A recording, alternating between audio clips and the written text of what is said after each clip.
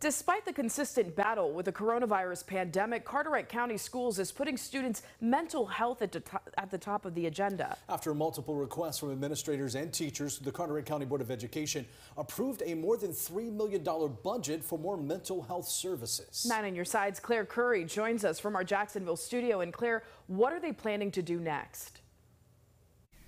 Angie, Ken, the national average of school counselors is 1 to every 250 students. And the plan is, in order to meet the average, the school system would need to add 6 more school-based counselors. Along with these new counselors, they also requested to add 2 more regional-based behavior support specialists. Superintendent Rob Jackson says that they want to help their students work through things. We want to do our very best to support our students, to support their mental health, and so that they are best positioned to be able to continue to learn and move forward and be successful.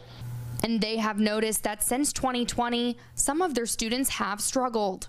Coming out of the pandemic, we recognize that our students and families have faced a lot of challenges. Jackson says that anxiety is just one of the many things their students face. We've also seen challenges for students with things like time management or remaining diligent on the task at hand, because when they were away from school and away from a structured environment, they didn't necessarily have to do that.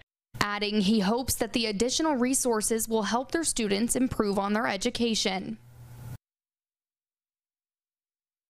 The board voted 5-1 to approve the mental health services for the 2022 to 2024 school years. Funds for the additional counselors will be coming from the elementary and secondary school emergency relief stabilization plan.